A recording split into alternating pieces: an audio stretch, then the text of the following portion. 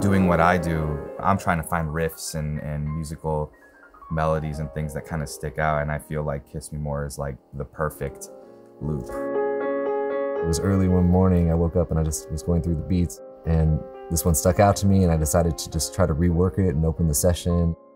I literally brought it to the studio that night, and Doja heard it and was like, I love it, I got a song about kissing.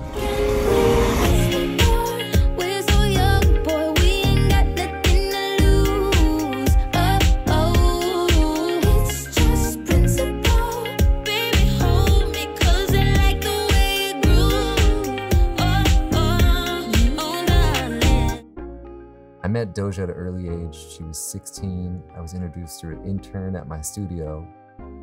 I heard a demo version of So High that she recorded into her computer. She came through the studio, and then eventually her mom came and talked to me. Almost from the first time I met Doja, I just knew, I was like, man, she just has incredible, unique talent and just needs to keep making songs. The track just kind of happened naturally really fast. You know, I added a couple things after we recorded the song with Doja, and it was easy. Oh man, maybe it wasn't easy, but it was. We just have fun when we make music every time. It never feels like we're in a session or there's a pressure to make a hit song. He really liked it when I started playing it and was like, that sounds really dope. Let's roll with that. The key word that I gave Rogét that day when I was looking for loops or sounds or chord progressions was, I was looking for something cute. I think we were trying to make some cute beats.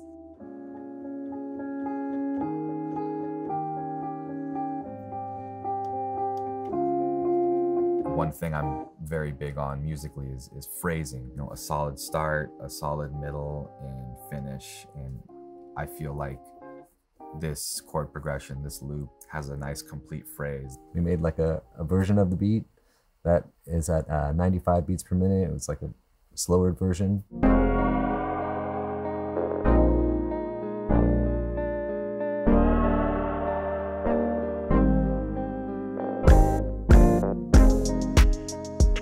I pretty much knew that it wasn't the right vibe when I played it for Doja, like at 3 separate occasions, and she didn't gravitate towards it. I really loved the chord progression, so as we got further along in making the record, I kept thinking about, man, we need like another up-tempo song. And I was going through my folder of beats, and I was like, man, this one's still really, really good. Maybe I should speed it up and maybe make it a little like funky or disco-y. So I opened it up, and the first thing I did was speed up the tempo to 111.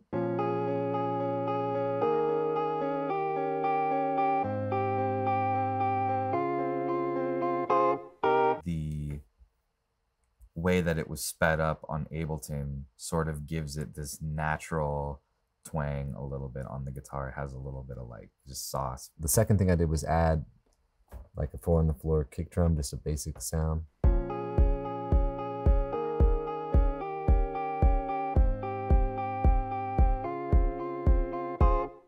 The next thing I added was a bass. My favorite bass sample is something that I actually sampled from a live bass loop. It's like a disco funk bass. I use Simpler in Ableton, and I just play it out.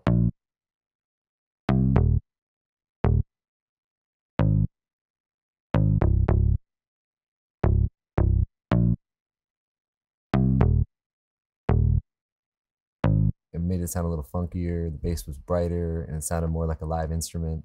And then we ended up getting some extra stuff on the bass from Carter Lang, my homie. I have a bunch of tracks that are drums, but some of it are layers, you know, kicks and snares and stuff like that. So I'll just try to solo each one of the drums.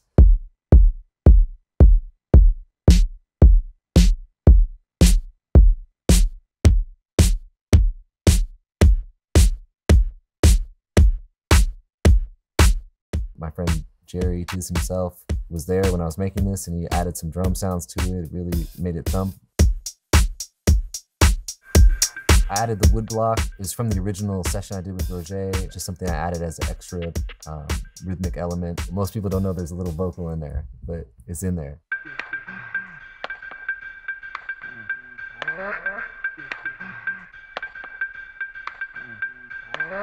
I think I went back and started to add more elements from the original, starting with the wood block, and then I think I put this sound in.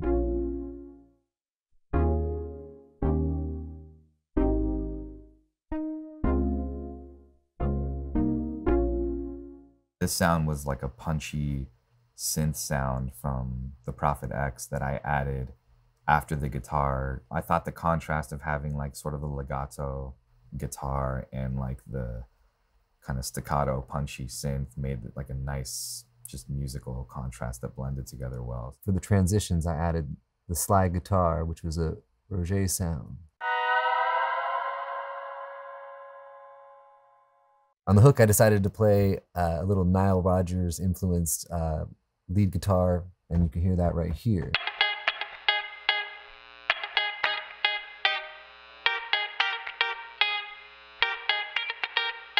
At the end of the day, it ended up looking like this.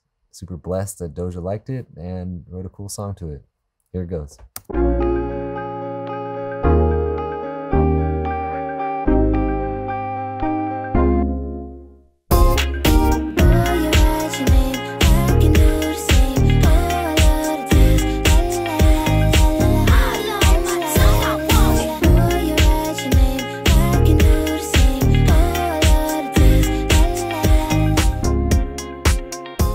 She's an amazing rapper and a amazing singer too.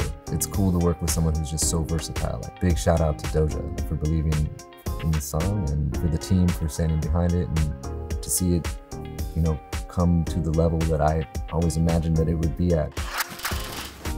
I ended up working for Dr. Dre in 2014, so you know I was like an on-call keyboard player at Aftermath. You know, after that happened, I ended up meeting Drum a few years later, and we finished his album at Yeti's old studio. And that's when Yeti had asked me, like, hey, I'm working with this incredible artist, Doja Cat, like, do you want to come in and work with us?